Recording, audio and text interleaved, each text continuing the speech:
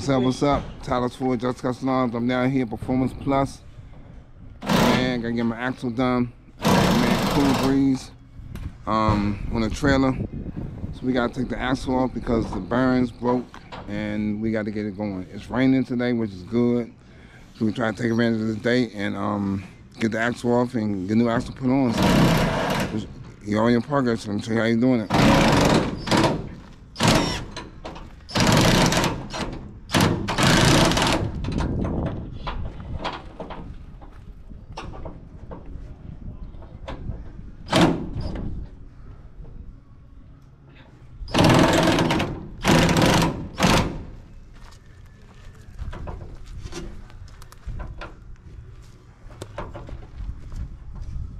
And then you're taking the what?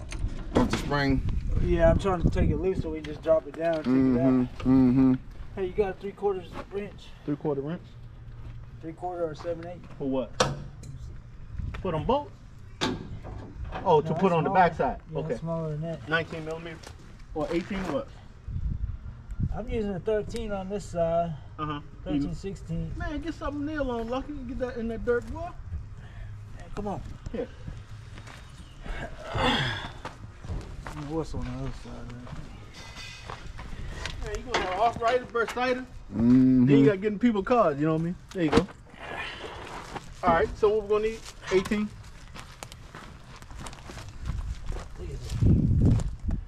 Probably 5/8. Okay.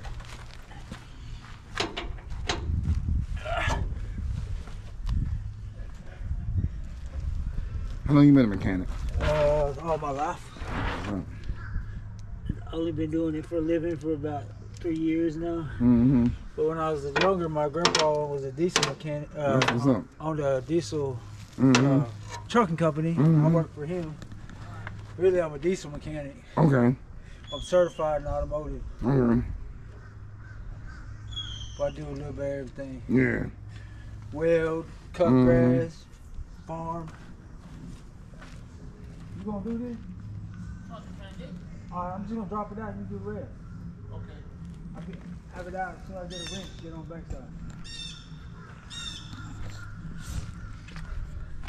Yeah, these bearings are important.